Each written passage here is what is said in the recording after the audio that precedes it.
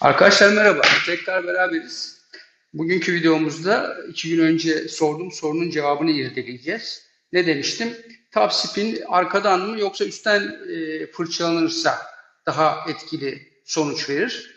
Şimdi buna arkadan diyen olmuş, üstten diyen olmuş, duruma göre değişir diyen arkadaşlar olmuş. Şimdi tabii ki ben de bunu şöyle anlatacağım. En önemli felsefelerimizden birisi ne? Topla empati yapmak.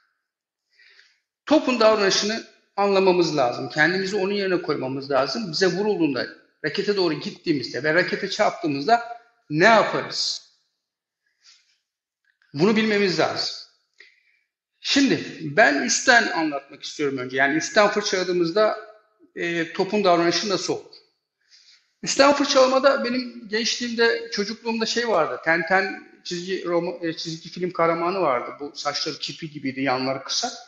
İşte tentenin saçlarını almak, kesmek olarak ifade ediyorum. Yani şöyle, üstten fırçaladınız, tentenin saçlarını aldınız. Veya arkadan fırçaladınız, ense tıraşı diyorum ben buna. Enseden yukarı doğru fırçaladınız, ense tıraşı. Tamam, tentenin saçlarını aldık diyelim. Bu rakibin raketine çarptığında geldiği yoldan geri döner. Çarptı, geldiği yoldan geri gider. Ama ense tıraşı yaparsanız, yani arkasından fırçalarsanız çarptığında yukarı doğru kaçar.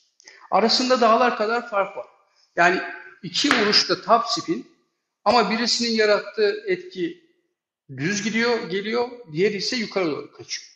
Şimdi bakın, düz gelen bir topu kapatması, yani geri düz dönen bir topu kapatması çok kolay. Sadece normal bir blok yapsanız, duvar yapsanız yeter. Hiçbir ekstra hareket yapmanıza gerek yok.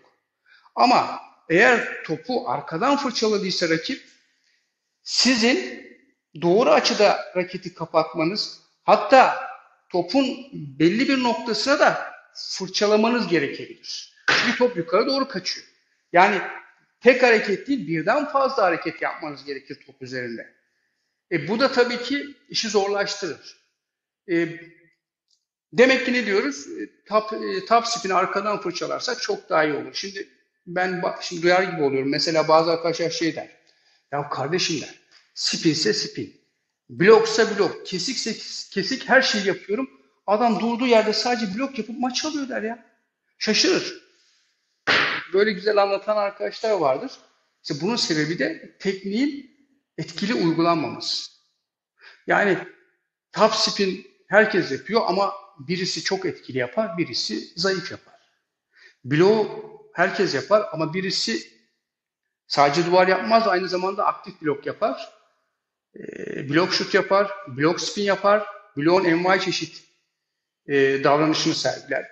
Kesin envai çeşit vuruşunu yapar. Yani bir şeyi yapıyorum değil, nasıl yapıyorum çok önemlidir.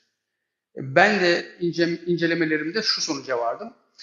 Top spin'e eğer arkasından yaparsanız çok daha etkili sonuç alırsınız. Tabii her pozisyonda belki arkadan fırçalayamayabilirsiniz. Hızı çok yüksek olduğunda topun üstten fırçalamanız gerekir, kapatmanız gerekir.